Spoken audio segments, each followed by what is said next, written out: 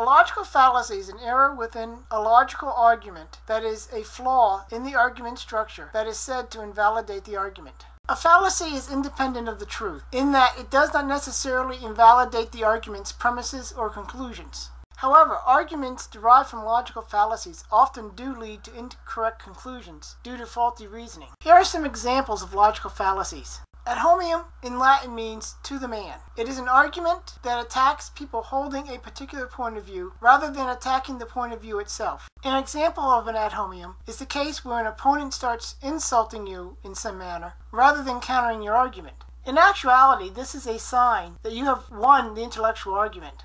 An overgeneralization is an argument which makes a statement so broad as to exceed the original point that was trying to be proved.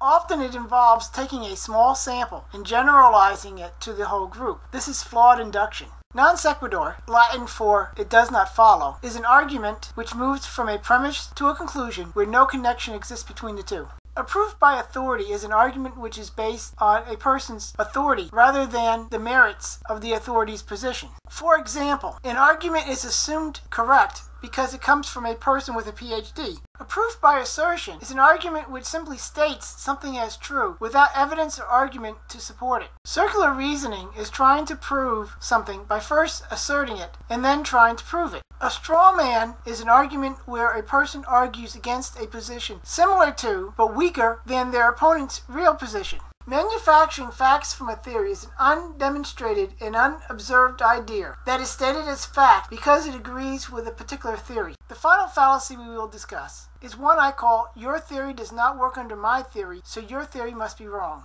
This is often used by evolutionists against creationists. It's a form of circular reasoning where the person tries to disprove a point of view by interpreting the facts through a different point of view. It originated from discussions with evolutionists, where interpretations from evolutionary theories such as biological evolution, uniformitarian geology, and the Big Bang are used as arguments against creation science, despite the fact that creation science interprets the same thing differently. There are many more logical fallacies. Avoid them.